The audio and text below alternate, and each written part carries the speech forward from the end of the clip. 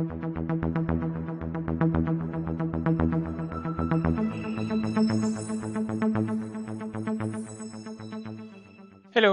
let's look at an Oracle Analytics feature to persist right-click advanced calculation in order to reuse them in different visualizations.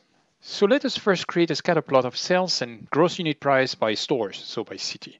So this is going to plot all of our stores and on gross unit price as X and sales as Y. And let ask Oracle Analytics to define clusters automatically. So this is defining 5 clusters here using k-means algorithm.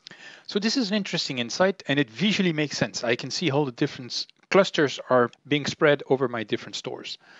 But now I'm interested in reusing these clusters to measure other metrics beyond unit price and sales. And that's exactly what this feature is about.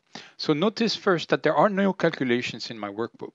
And if I right-click on the clusters object, I can see an option here that is add to my calculation. So when I click this, the calculation of the cluster appears in my custom calculation. I can edit it and visualize the details. There is even a comment telling me when and how this was created. And that object can now be used in different visualizations. So let me create a sales bar chart by these clusters. So now I can see for each of these clusters, let me put this in color, the sales amount. This cluster number 4, which is the brown one, is actually the one that pulls the highest sales. The blue one, which is highest gross unit price, is low in sales. And the number 5 here, the green one, which is stores with high sales, actually aggregates to only a medium total of sales.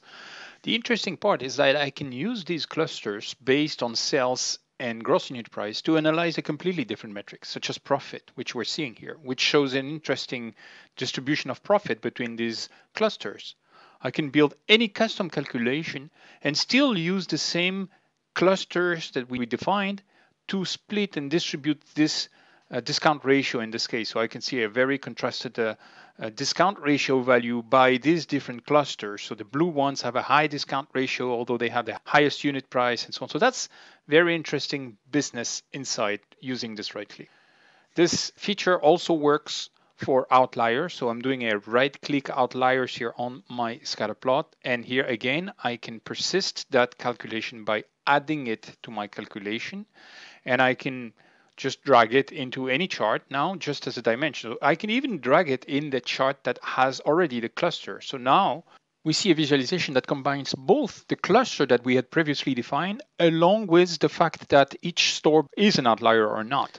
So that's a combination of pretty advanced insights that I was able to define in just a few right clicks. Now, obviously, this works with any aggregation, so we can drag that same combination on the discount ratio, which is a custom calculation, and then I can see which of these individuals stick out. Thank you for watching that video.